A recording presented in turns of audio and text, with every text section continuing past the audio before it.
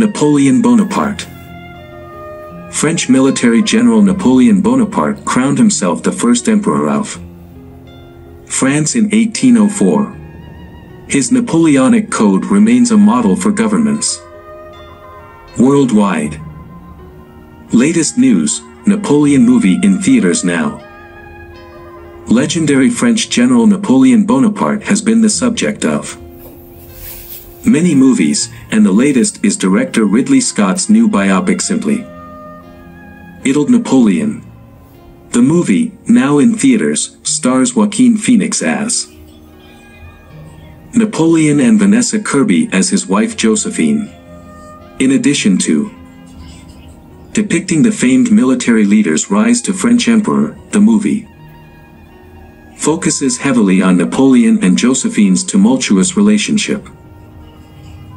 It has received some flack for its historical inaccuracies, such as showing the titular character shooting at pyramids. If you want to really understand Napoleon, then you should probably do your own studying and reading, Phoenix previously told Empire magazine. Because if you see this film, it's this experience told through Ridley's eyes.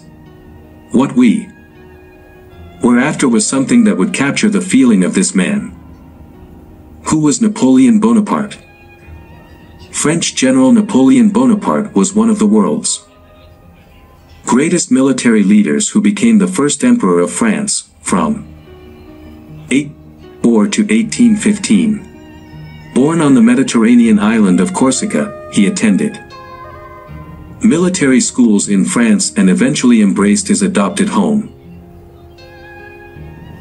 Bonaparte steadily rose to power in the tumult of the French Revolution. Before seizing power in a 1799 coup, he was elected consul for life in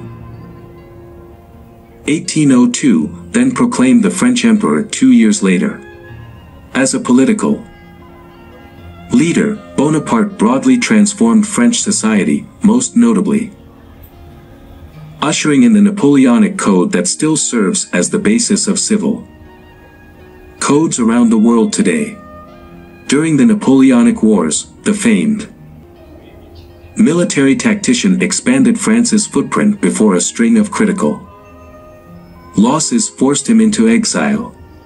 Bonaparte spent the final years of his life on the remote island of St. Helena, where he died in 1821 at age 51. Early life and military education. Napoleon Bonaparte was born Napoleon Bonaparte in Ajaccio, on the French island of Corsica, on August 15, 1769. He was the fourth, and second surviving, child of Carlo Bonaparte, a lawyer, and his wife, Letizia Ramolino. Napoleon eventually had 7 surviving siblings. Around the time of Napoleon's birth, the French's occupation of Corsica had drawn considerable local resistance. Napoleon's father had at first supported the nationalists, siding with their leader, Pasquale Paoli. But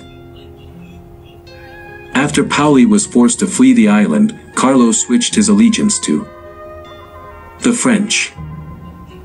So, he was appointed assessor of the judicial district of Ajaccio in 1771, a plush job that eventually enabled him to enroll his 2 sons, Joseph and Napoleon, in France's College d'Autun.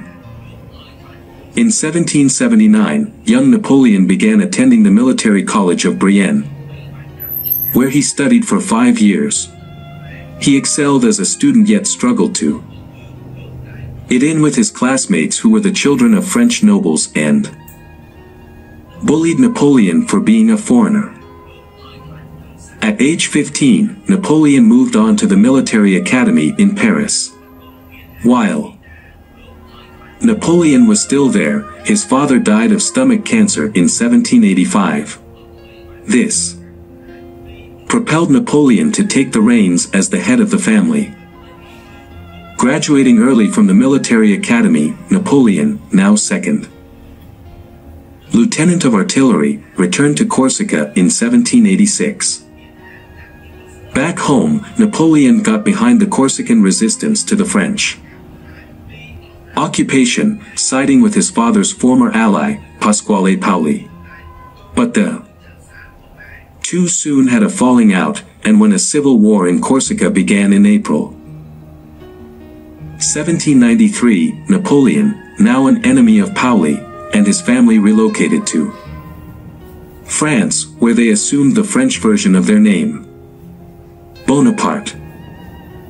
How tall was Napoleon? Napoleon stood about 5 feet, 7 inches tall, making him slightly taller than the average Frenchman of his time. Much has been made of Napoleon's height, and legends claim that he was unusually short, giving rise to the term Napoleon complex, an inferiority complex sometimes associated with people of short stature. Some historians attribute the myths about Napoleon's height to British propaganda. Napoleon's rise to power. Napoleon's return to France began with a service with the French military, where he rejoined his regiment at Nice in June 1793. The turmoil of the French Revolution, which began 4 years prior, created opportunities for ambitious military leaders like Napoleon. The young leader quickly showed his support for the Jacobins, a far-left political movement and the most well-known and popular political club from the French Revolution. A year after France was declared a republic, King Louis XVI was executed in January 1793. Ultimately, these acts led to the rise of Maximilien de Robespierre and what became, essentially, the dictatorship of the Committee of Public Safety. The years of 1793 and 1794 came to be known as the Reign of Terror, in which as many as 40,000 people were killed. Eventually, the Jacobins fell from power, and Robespierre was executed. Trusted military leader. In 1795, the French revolutionary government known as the Directory took control of the country. Napoleon, who had previously fallen out of favor with Robespierre, came into the good graces of the Directory that same year after he saved the government from counter-revolutionary forces. For his efforts, Napoleon was soon named commander of the Army of the Interior. In addition, he was a trusted advisor to the Directory on military matters. In 1796, Napoleon took the helm of the Army of Italy, a post he'd been coveting. The army, just 30,000 strong, disgruntled, and underfed, was soon turned around by the young military commander. Under his direction, the reinvigorated army won numerous crucial victories against the Austrians, greatly expanded the French Empire, and squashed an internal threat by the Royalists, who wished to return France to a monarchy. All of these successes helped make Napoleon the military's brightest star. Failed Egypt campaign. On July 1, 1798, Napoleon and his army traveled to the Middle East to undermine Great Britain's empire by occupying Egypt and disrupting English trade routes to India. But his military campaign proved disastrous. On August 1st, Admiral Horatio Nelson's fleet decimated Napoleon's forces in the Battle of the Nile. Napoleon's image and that of France were greatly harmed by the loss. And in a show of newfound confidence against the commander, Britain, Austria, Russia, and Turkey formed a new coalition against France. In the spring of 1799, French armies were defeated in Italy, forcing France to give up much of the peninsula. That October, Napoleon returned to France as his troops continued fighting. Coup of 18 Brumaire. Shortly after his return to France, Napoleon participated in an event known as the Coup of 18 Brumaire. The bloodless coup d'état, heavily orchestrated by Emmanuel Joseph Size, overthrew the newly Jacobin controlled Directory on November 9, 1799. Napoleon and Size ushered in a new government called the Consulate to be led by 3 members, themselves and Pierre-Roger Ducasse, Napoleon's brother Lucien. Bonaparte also assisted the cause. When Napoleon was named first consul, he became France's leading political figure in a position that amounted to nothing less than a dictatorship. Under the new guidelines, the first consul was permitted to appoint ministers, generals, civil servants, magistrates, and even members of the legislative assemblies. Size and Ducasse were reduced to figureheads. In February 1800, the new constitution was easily accepted. At the Battle of Marengo in June 1800, Napoleon's forces defeated the Austrians and drove them from the Italian peninsula. This military victory cemented Napoleon's authority as first consul. Napoleon proceeded to transform France's economy, legal and educational systems, and even the church, as he reinstated Roman Catholicism as the state religion through the Concordat of 1801. He also negotiated a European peace, partially through the 1802 Treaty of Amiens that struck a short-lived truce with the war-weary British. His reforms proved popular. In 1802, he was elected consul for life, and 2 years later, he was proclaimed Emperor of France on May 18, 1804. He was officially crowned Napoleon I during his coronation at Notre Dame Cathedral on December 2 of that year. Wives, Empress Josephine and Marie-Louise. As Napoleon was rising in the ranks, his personal life was also taking shape. He met Josephine de Beauharnais, the widow of General Alexander de Beauharnais, guillotined during the Reign of Terror, and a mother of 2 children, at a party in 1795. He was quickly smitten and, despite her initial reservations, Josephine described Napoleon as altogether strange in all his person. They married on March 9, 1796, in a civil ceremony. Their union was tempestuous from the outset, with Napoleon's military campaigns forcing him away from home for long periods. Although he often complimented Josephine in letters from the battlefield, both of them engaged in extramarital affairs. Napoleon had at least 2 children out of wedlock, Charles Lion Denuel in 1806 and Alexander Walewski in 1810. Josephine was known for holding lavish parties and spending money on clothing and property, including the Malmaison estate near Paris in 1799. Despite their arguments, the two stayed together as Josephine maintained a positive perception among the public. When Napoleon crowned himself emperor in 1804, he insisted upon placing a crown upon Empress Josephine as well. Despite his new title, not all was going to plan for Napoleon. Faced mounting pressure from his family to separate from Josephine, who was in her 40s by this point, because she was unable to give him a legitimate son and, thus, an heir. So in December 1809, Napoleon arranged for the annulment of their marriage. Following the annulment, Napoleon searched in haste for a new bride.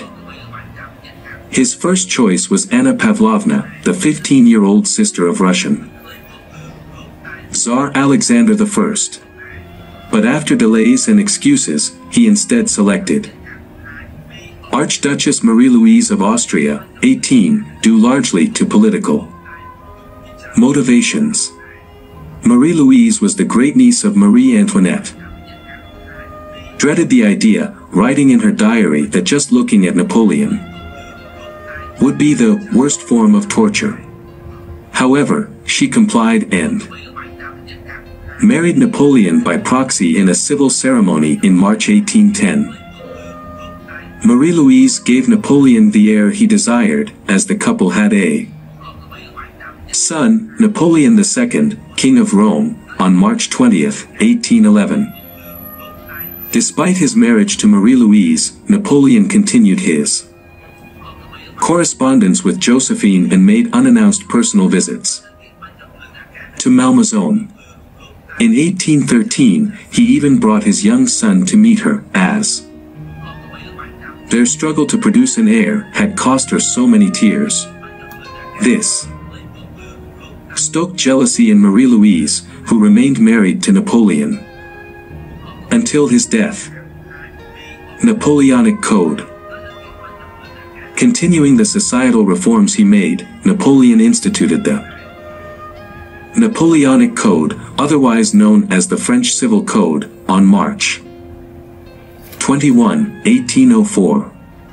The sweeping set of laws ended the feudal system and addressed property rights, family law, and individual freedoms.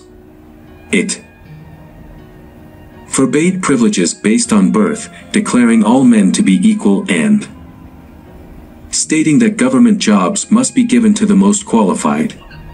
Men were entitled to religious freedom and placed in charge of the women and children in their families. Women were largely left without rights, though they did have limited liberties in divorce proceedings. The Napoleonic Code applied in France and its growing number of territories. Napoleon correctly predicted that his code, more so than his many military victories, would have a lasting legacy. Parts of it are still in use around the world today. The terms of the code are the main basis for many other countries' civil codes throughout Europe and North America. Napoleonic Wars. The Napoleonic Wars were a series of European wars lasting from 1803 to Napoleon's permanent abdication of power in 1815. In 1803, in part to raise funds for war, France sold its North American Louisiana Territory to the United States for $15 million, a transaction known as the Louisiana Purchase. Napoleon then returned to war with Britain, Russia, and Austria. In 1805, the British registered an important naval victory against France at the Battle of Trafalgar, which led Napoleon to scrap his plans to invade England. Instead, he set his sights on Austria and Russia, beating back both militaries in the Battle of Austerlitz.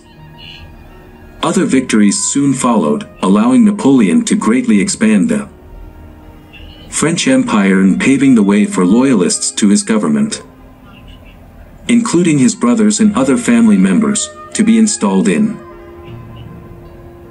Holland, Italy, Naples, Sweden, Spain, and Westphalia. Invasion of Russia.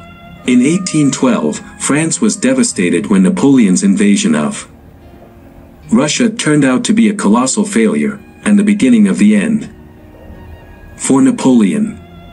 Hundreds of thousands of soldiers in Napoleon's Grand Army were killed or badly wounded, out of an original fighting force of some 600,000 men. Just 10,000 soldiers were still fit for battle.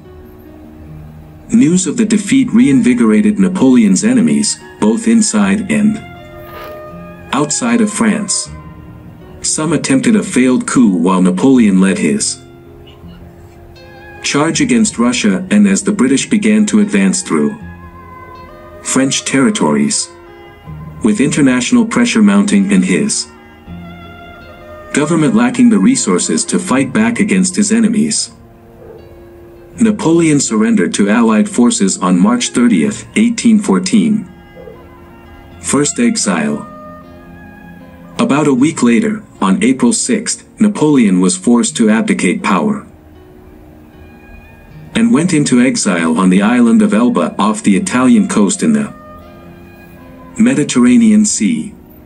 His exile didn't last long, as he watched France stumbled forward without him. In March 1815, Napoleon escaped the island and quickly made his way back to Paris. King Louis XVIII fled, and Napoleon triumphantly returned to power. But the enthusiasm that greeted Napoleon when he resumed control of the government soon gave way to old frustrations and fears about his leadership. Waterloo. June 16, 1815, Napoleon led French troops into Belgium and defeated the Prussians. 2 days later, he was defeated by the British, reinforced by Prussian fighters, at the Battle of Waterloo. It was a humiliating loss, and on June 22, 1815, Napoleon abdicated his powers for good. In an effort to prolong his dynasty, he pushed to have his young son, Napoleon II, named emperor, but the coalition rejected the offer. Exile on St. Helena. After Napoleon's abdication from power in 1815, fearing a repeat of his earlier return from exile on Elba, the British government sent Napoleon to the remote island of St. Helena in the southern Atlantic Ocean. He lived there for the rest of his life. For the most part, Napoleon was free to do as he pleased at his new home. He had leisurely mornings, wrote often, and read a lot. But the tedious routine of life soon got to him, and he often shut himself indoors. According to historian Kate Williams' 2014 book Ambition and Desire, The Dangerous Life of Josephine Bonaparte, Napoleon continued to show great affection for his ex-wife, who died of pneumonia at her Malmaison estate in May 1814. He had portraits of Josephine placed throughout his residence and even ate off plates with her likeness on them. Starting in 1817, Napoleon's health began to deteriorate. In early 1821, he was bedridden and growing weaker by the day. That April, he dictated his last will: "I wish my ashes to rest on the banks of the Seine, in the midst of that French people which I have loved so much. I die before my IME, killed by the English oligarchy and its hired assassins." Death and tomb. Napoleon died on May 5, 1821, on the island of St. Helena, at age 51. Allegedly, he uttered his ex-wife Josephine's name as his final word. During his final weeks, he experienced symptoms such as vomiting, incessant hiccups, and blood clots. Physicians who conducted his autopsy ruled stomach cancer, exacerbated by bleeding gastric ulcers, as the cause of Napoleon's death. According to PBS NewsHour, Napoleon's cancer was in an advanced state, and his family history of gastric carcinomas supported the autopsy results. However, researchers have posited alternative theories regarding his demise. In 1961, Swedish dentist Sten Forshofa and doctors Hamilton, Smith and Anders Wasson analyzed a sample of his hair and published An article suggesting he might have died from arsenic poisoning.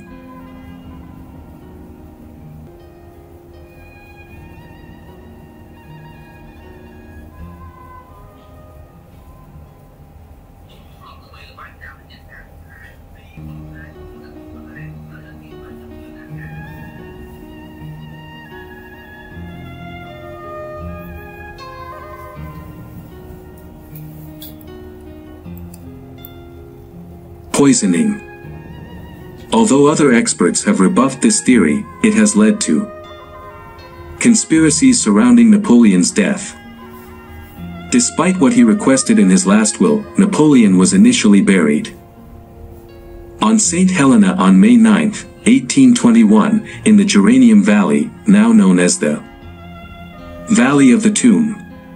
In 1840, he was exhumed by order of French King Louis Philippe, and Bonaparte's remains were transferred back to mainland France, arriving on December 15. Napoleon's tomb is located in Paris in the Dôme des Invalides.